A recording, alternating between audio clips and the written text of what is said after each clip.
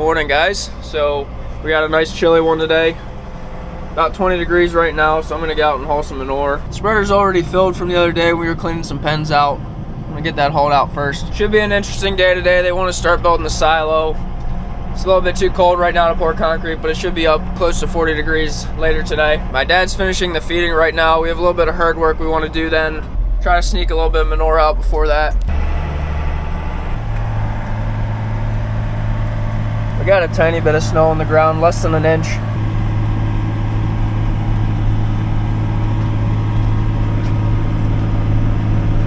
If we haul when it's too warm, the fields are soft. We gotta wait for a cold day like this. Ideally, there's no snow on the ground, but we'll be fine. It's not gonna run off.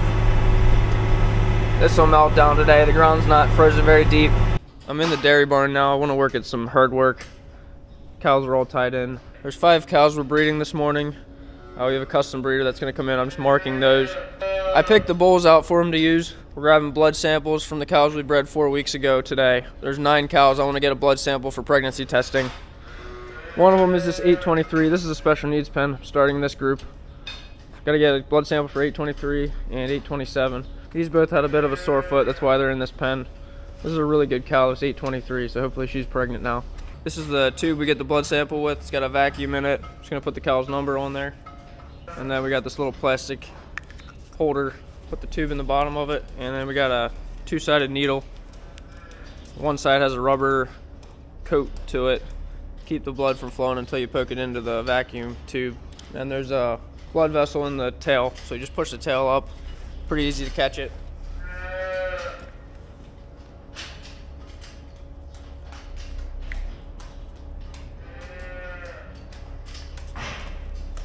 There we go, that's all we need.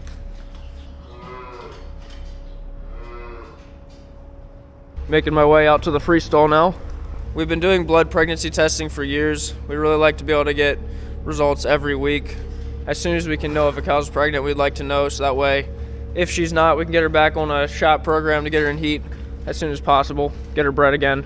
And the vet does come once a month. We recheck cows with the vet a little later on to make sure they're still holding their pregnancy and everything's good. This is one to breed this morning. It's very easy for the custom breeder to find them with the mark on the rump like that. We don't use any conventional Holstein semen anymore. We either breed with the sexed, which basically gives us a guarantee of a heifer calf, or with an Angus, make a crossbred beef calf. This is one we're going to breed to hopefully get a Holstein heifer calf out of. She's got good genetics. She's a good young animal.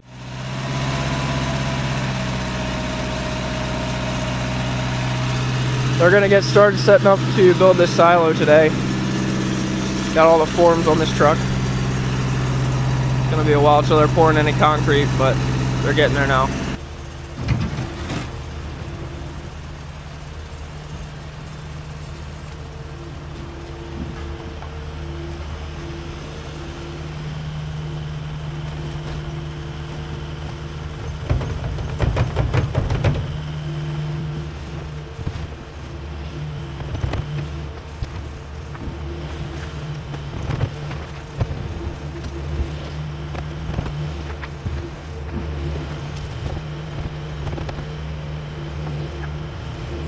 First row of forms take the longest to set up because they have to get everything spaced out properly. The location of the doors and the pipe and different parts there, they gotta make sure everything's straightened out, level.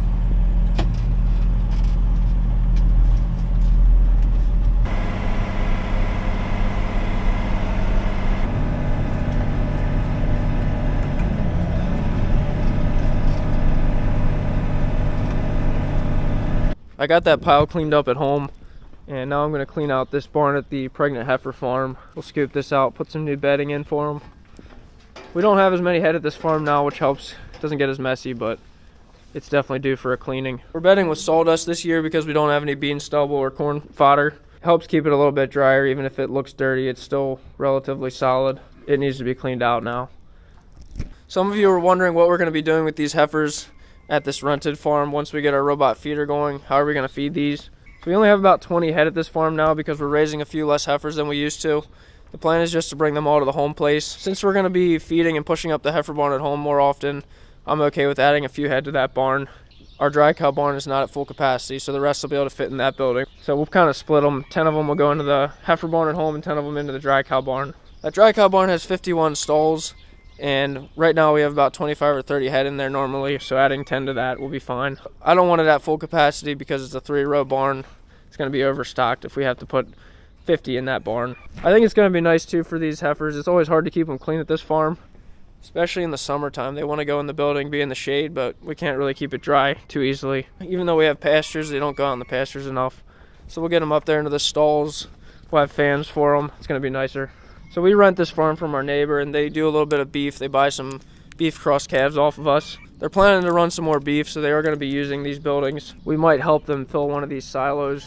That way they can just feed silage to beef cattle. I don't know if everything's quite decided at this point. I got to walk back and get the spreader.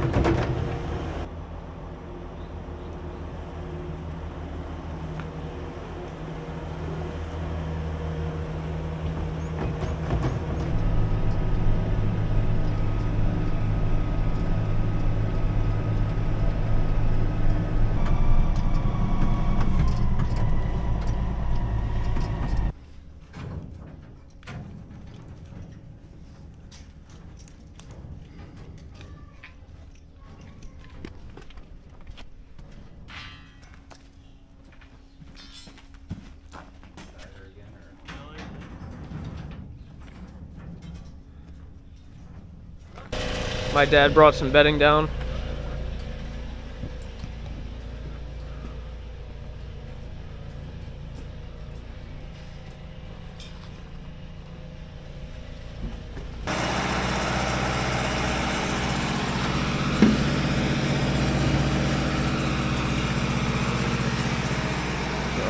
They want to pour this today. I'm not sure what all they have to do till they can pour. But they had to spend time making sure it was perfectly level. They put these little shims in there to make sure they want to get it straight, start straight. Got a lot of heavy rebar in there. It's after lunch now, and we're gonna work in the calf barn, cleaning some pens out. Getting a delivery from our dairy supply company right now. Got a tote of this for a foot bath for the cows. Having a little bit more issues with hairy warts on our cows' feet. We have very clean, dry floors with our slats and the scrapers running, but we still have some issues with some sore feet. It's called Ultra 2-in-1. It's a pretty common used product. It's a little bit more expensive than what we were doing, but we're hoping to see some improvement in the cows' feet. We're gonna clean some pens out now. We can't spread in the fields anymore. It's too soft, but we can pile it out back if we can't fit it all in a spreader.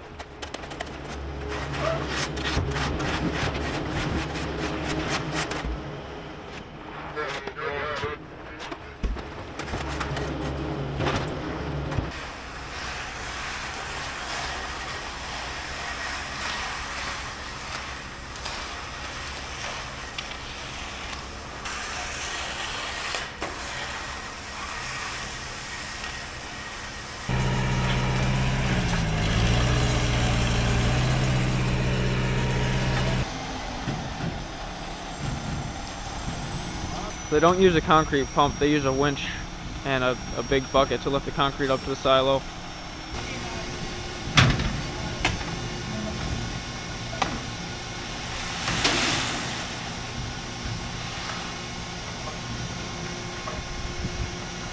Got an electric winch there. It's a fairly small bucket. To run a concrete pump would just be too much because you're doing 4 foot at a time.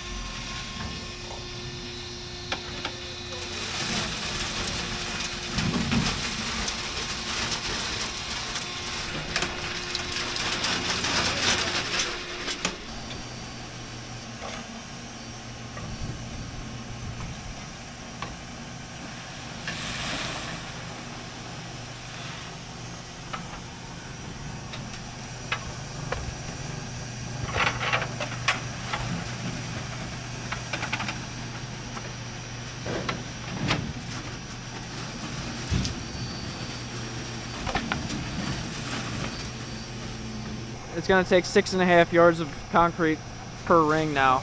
Not even a full truck to do this ring. The mix is pretty dry this first batch because there's a little bit of a gap at the bottom of the forms. He said they're gonna have to vibrate a bunch to make sure it's filled in everywhere. I'm gonna chase this cow up from the dry cow barn because this is the biggest cow that we have. We normally just keep her in the special needs pen all the time because she's so big to be in the free stalls. But now we just dried her off and put her in this barn. She wasn't laying down. I don't think she's too happy. So I'm just gonna chase her up to the pre-fresh. She's gonna stay in there for the whole dry period.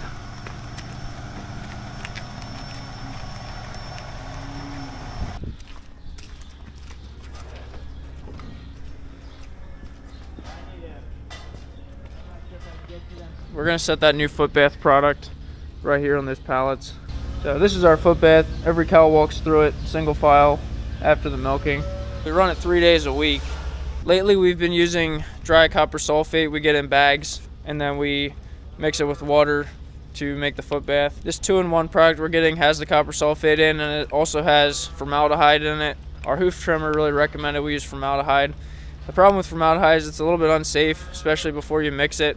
This 2-in-1 product is a little bit safer. It's a little bit diluted. But the key is we're going to keep this tote outside, make sure we have fresh air around so it's not going to be indoors and making gas that we'd be breathing in. It's really not unsafe. Once you mix it into the foot bath, it's pretty diluted at that point, and we got plenty of air in there. That is a priority for us. Whoever's mixing the foot bath, we want to make sure they're not being put in danger to their health.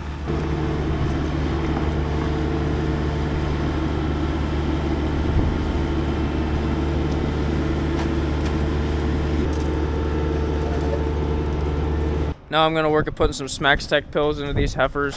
Got some more that are coming up to breeding age that need a pill. It'll be 8 or 10 of them, I think. So I'm going to tie these in and push the feet up.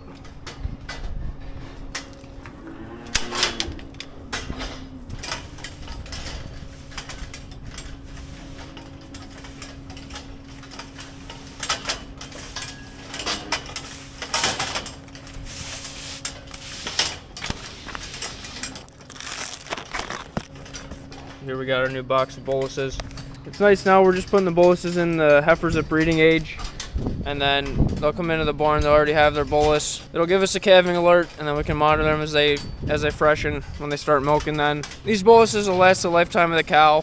They're guaranteed for the lifetime, so if it does stop working in 5 years or something, we can get a replacement at no cost. So for the heifers, we're mainly just using these to breed them, but it is nice to have the bolus in. We can catch if one would lose her calf, we'd be able to tell if she comes back in heat later. If one is sick, if it has a fever for some reason, we can catch issues with that too. I'm getting more experience with the SmaxTech now after having it in for a year, and I'm really liking it. All I gotta do is scan this bolus into my phone, and then I'll assign it to a heifer and give her the pill. That'll be it. Our next animal without a bolus is number 140, right there.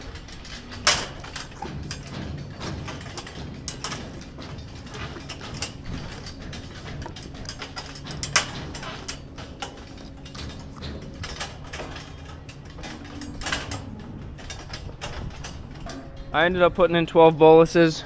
Now we're caught up to any heifers that are 12 months old. By about 12.5 months, I like to have a bolus in them. A couple of these were getting towards 13, so it's definitely time for it. The silo builders just took off. They're done for the day. Got the first ring poured. They set the form for the next layer on the outside. They're gonna lift that up tomorrow. So they're gonna have 3 4-foot forms set up at a time, and they'll just move the bottom form up to the top, pour 4 feet, move the bottom one up again.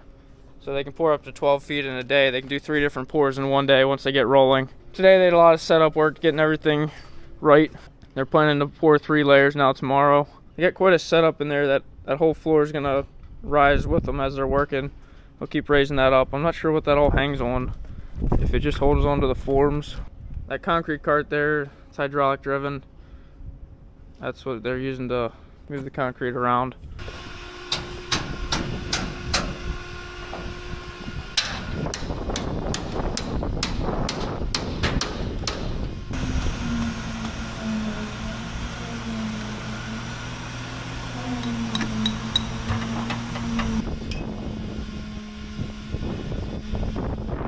It's the next day here, and we're running the foot bath with this new product for the first time. We take 1 5-gallon bucket of the product, then we add water to it.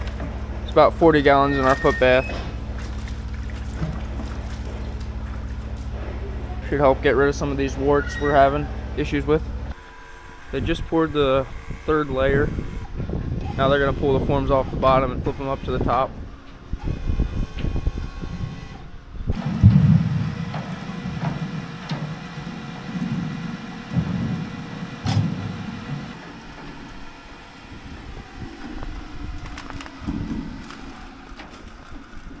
They get the outside form into place, then they lay the rebar in, then they place their inside form. It doesn't take very long to switch it. We had them start the chute right there on the 3rd layer, so that's 8 feet from the base. It'll be about 6 feet from the fill we have down there.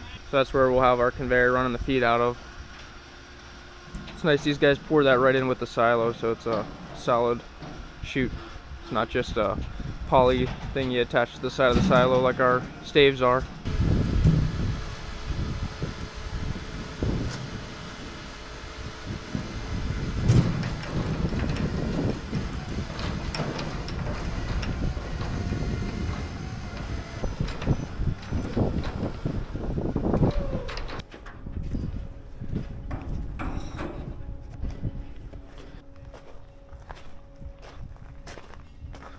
They're done for the day.